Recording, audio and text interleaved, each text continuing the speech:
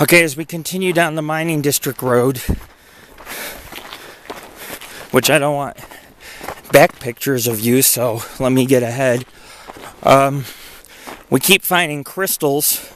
There's a lot of quartz, which is a sign that, you know, it was all broken up and laid down on this road. But there's Flowery Peak. That's what it looks like during the day. It's actually a very large mountain with multiple summits built into it. And it's a couple miles long. And it does get some heavy snow up there, which some of it's melted due to good weather. Here's the mine right here. And here's the pond right here too. Man, this is quite a mine. And, you know, we didn't reach it till nightfall. I couldn't get no pictures of anything. So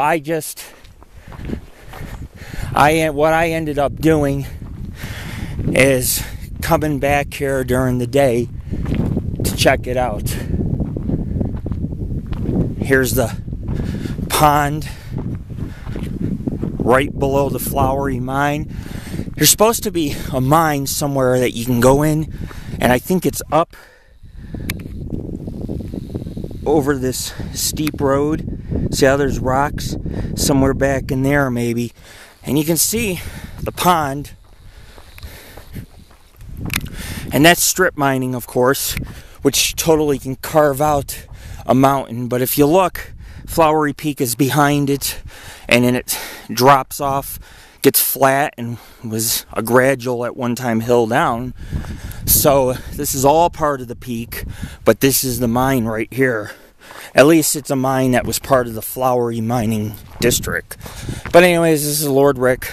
Check us out at www.paranormalghostsociety.org. And if you look up here real quick before I go, here's a site that we see pretty often. People littering, leaving clothes. In this case, it looks like there's a bottle. Looks like someone left part of their tent. This looks like canvas. There's all kinds of scratch and bite marks in it.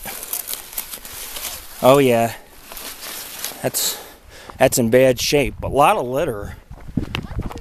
And this is the man-made pond. It fills with water. It was higher initially, but we came down off there at night.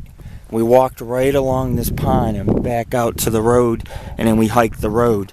But anyways, check us out, www.paranormalghostsociety.org. We're in Virginia City doing research today. We might hike Gold Canyon to go to the first place gold was discovered in Nevada called Johnstown. So we got a great day planned. Stay tuned, because we're live here in Virginia City, Nevada. Peace.